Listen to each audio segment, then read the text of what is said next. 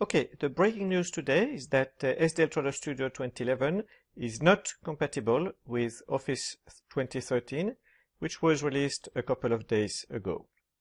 And in this video, I will show you what happens when you try to open a Word document created in Word 2013 using Studio 2011.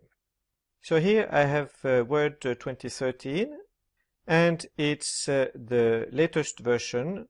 The exact version is displayed here.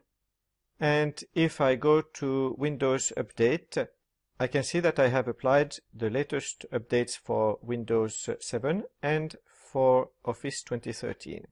So now I will create a very simple document,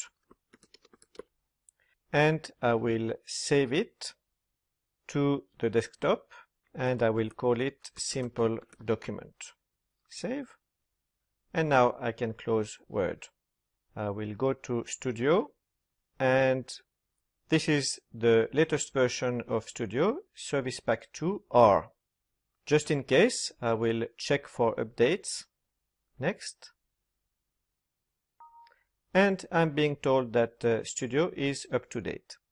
So I will select Open Document, and on my desktop I will select the simple document I created. And now I get two error messages.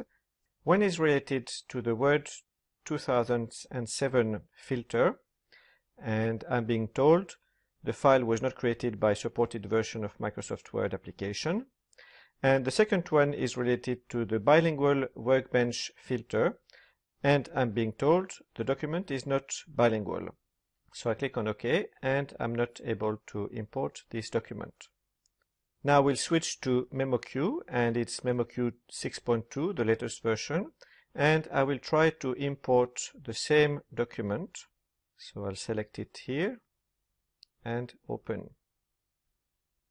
memoQ had no problem imported it, and I will open it for translation. And it looks just fine. Now I will do the same with Wordfast Pro. Open file, and it's this document here. And again, no problem to open this sample document.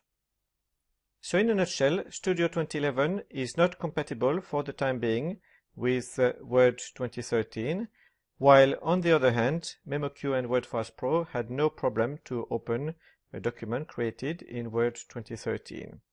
I also tried with 4 other tools, which were Déjà Vu, CafeTran, Heartsome and Swordfish, and all of them were able to process this document without any problem.